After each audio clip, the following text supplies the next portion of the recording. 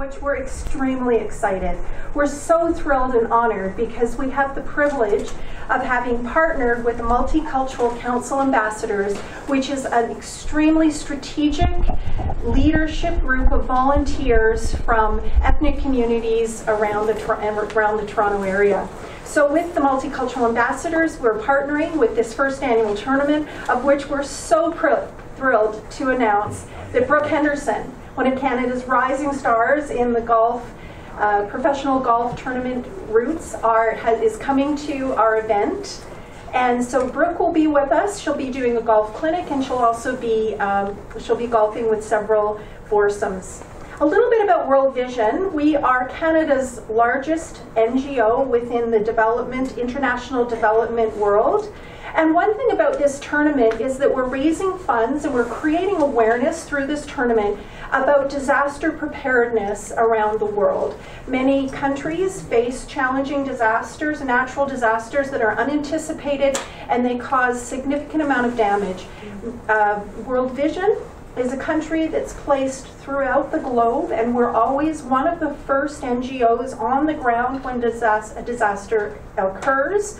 And so we're there to be able to help. And with our multicultural partners, we have chosen this particular area for which the tournament will be raising funds. And so we're excited about this new launch and this new venture within the Canadian charitable space. Again, we're so grateful for our partners, and we're grateful for the support of the community that we actually will have Brooke joining us. So with that introduction about World Vision and the tournament, which will happen on June 23rd, which is a Friday, just several weeks from now, here at Angus Glen, we have the tournament and a beautiful dinner afterwards. I am now extremely pleased to introduce. Thank you very much, and thank you, World Vision, to be able to partner with us as multicultural ambassadors for this great occasion. Usually when a disaster happens, we're looking for funds after the fact. This time we're anticipating that, and we're really pleased that we can work with the World Vision to have this golf tournament.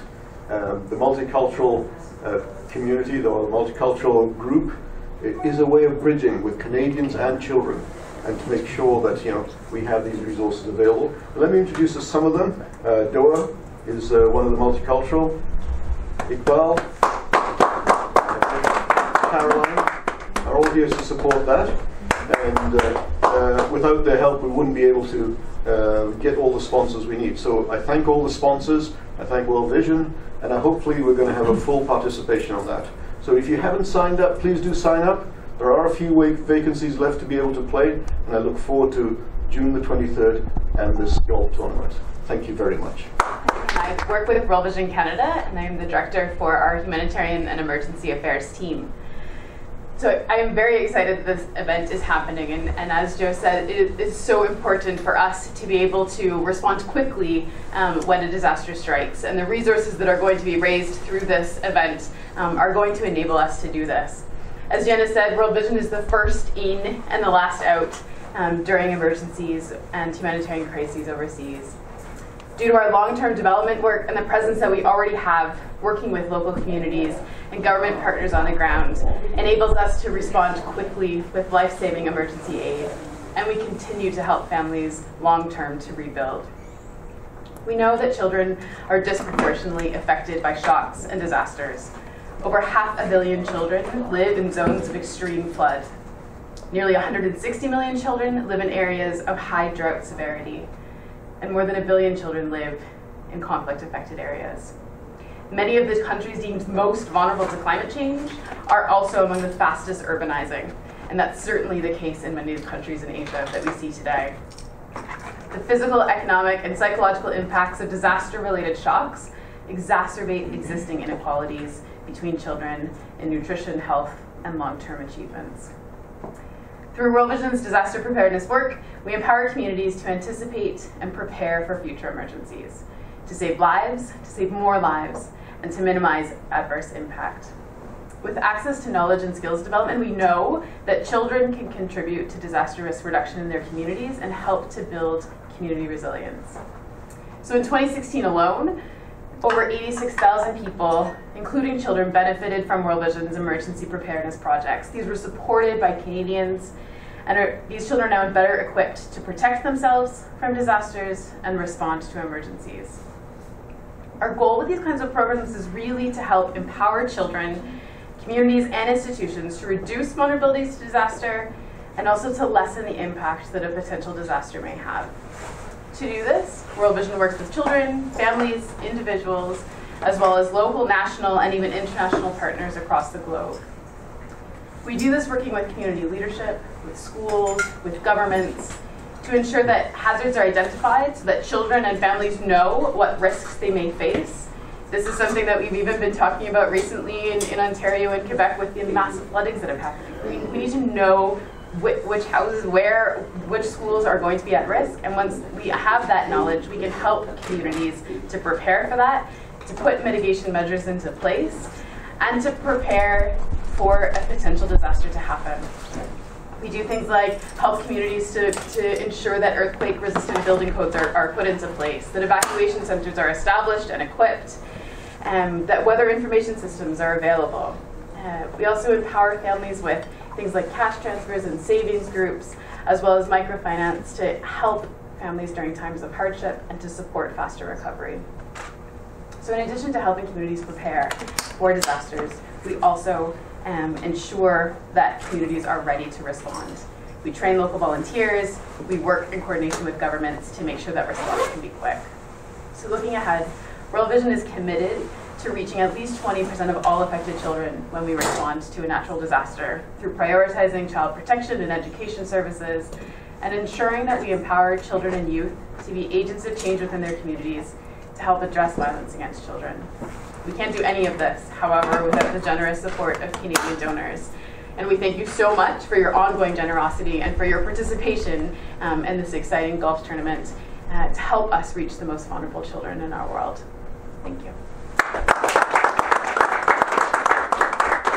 Good afternoon. I'm Edgar Gonzalez, and I'm a multicultural philanthropy advisor at the World Vision Canada, part of the Vision Partners team. When we started this whole idea of multicultural council, that was exactly a year ago, if you remember that. We brought all of you guys exactly 12 months ago and introduced you to the leadership, and you met a lot of them. And it was such a big dream. And looking at all of you guys this afternoon with all our guests from the press, from our internal stakeholders, I can't help but really, I'm so happy to see everybody, and with this big task ahead of us, I have no doubt in my mind that we can all pull this together. But before anything else, let me thank our internal partners, Marie, Jen, and Gord. I think they deserve a big round of applause. From our programs. Give a round of applause to Lindsay. And I'm here to just briefly also mention that we have actually invited a lot of sponsors and supporters on board. I just wanted to mention them briefly, if you may allow me. Yeah. So we have the following as our sponsors today. By the way, if you have any potential sponsors or supporters in mind, please feel free to approach us, and we'll be happy to talk about that all the more. So we have PNB, Philippine National Bank, supporting us, North American Private Assets Corp, GBK, and represented by no less than Caroline, right? Nabuto from the council. And Philippine National Bank, represented by our one of our MCAs, Manuel Arnaldo. We also have GBK Financials Incorporated. We have Hilton Toronto Suites getting a hold for us. A Mortgage Center, Mortgage Nights. We have Secure Channels, also through Caroline. And South Asian Canadian Health and Social Services, better known as SACS, through our colleague Iqbal Ali. And another one from the same, the South Asian community, we have the Tamil Nadu Multicultural Association of Canada supporting this event as well. And from our internal World Vision donors, we have First Dental. I emailed Neil, said, "Oh, Neil, how's the tooth fairy?" No, Teeth First Dental, and we have Upcentrica, and also we have exciting contests on that day. We have a hole-in-one contest, courtesy of Action Honda, represented by our ambassador, Rafael Neves. Rafael is giving us a 2017 Civic Honda. That is if you will be able to put it in one shot. And we have Philippine Airlines, who is on board, giving us a ticket, a round-trip ticket. And an exciting one, a super fan experience, courtesy of Nav Batya, giving away a special NBA ticket. I think it's the closest, to the players. I forgot how they call it, but they said, yeah, courtside. The only thing I know is when Nav said, "Oh, you can smell their sweat." Anyways, so that's the thing. And for the foursomes, I'm happy to announce that we're almost sold out. But if you are still really, interested to join, just approach me or Rich, and we'll be happy to accommodate. But technically, we're the 32 spots, but we still have 4 to give away, so maximizing it to 36. So just jump on, talk to Rich and myself, and also Tommy Tam. And by the way, Joe forgot to mention, Tommy is one of our ambassadors as well, and he's our co-chair for the golf tournament. Without Tommy, I don't think this will all be put together, so a big round of applause for Tommy. 好，今日咧多倫多世界宣明會咧，咁我哋有一個好特別嘅活動啦。其實由舊年開始咧，咁我哋嚟自唔同族裔嘅朋友咧，就組成咗一個叫 Multicultural Council 嚇。咁我哋咧就係有一班人咧，就嚟自唔同族裔啦。希望大家睇下咧，用咩方法去喺唔同嘅族裔之間咧，去宣傳呢一個世界宣明會。咁今次咧就係我哋呢一個嘅組織咧第一次搞嘅活動，係一個 golf tournament 嚟嘅，就會喺6月23號星期五咧。就喺我哋而家身處嘅 Angus Glen Golf Course 嗰度咧，就會有一場盛大嘅比賽咧。今次咧，我哋仲請到一位咧專業嘅女子高爾夫球手咧嚟參加我哋呢個比賽。佢係我哋加拿大 No.1 嚟㗎。係啊，你可唔可以同我哋講下即係打 golf 嘅部分？好似 hole in one 咧係中架車嘅喎。哦，係啊，我哋有好多 sponsor 啦，亦都喺呢度咧借呢個機會咧，多謝咁多位 sponsor 同埋咁多位熱愛高爾夫球嘅慈善嘅朋友啦，嚟令到我哋呢個 event 咧去成功去舉辦啦。咁最重要一樣嘢咧就係當然啦，我哋籌款啦。咁希望大家朋友咧得到我哋嘅 signal 之後咧，通過偉大嘅傳媒界嘅朋友去幫我哋宣傳之下咧，更加支持我哋嘅慈善嘅活動啦。繼續俾啊！係啦，咁啊係啦，正如 Tommy 所講啦，其實我哋好需要咧更加多嘅我哋華裔團體嘅高爾夫球好手啦，有好多都識你㗎啦。咁啊參加咗唔同嘅比賽啦，會唔會想參加一次咧係多元族裔嘅，有嚟自唔同族裔嘅高爾夫球手同你一齊參與呢一個又係打 golf 又係慈善嘅活動咧？咁我亦都呼籲咧喺我哋華裔社區咧，如果一啲嘅商戶咧，佢哋有興趣係將你哋嘅生意咧，唔單止宣傳俾淨係華裔嘅族裔，而係其他族裔嘅話咧，咁因為我哋係多元族裔嘅一次嘅活動嚟嘅，咁所以咧就可能會其他族裔即係呢一個嘅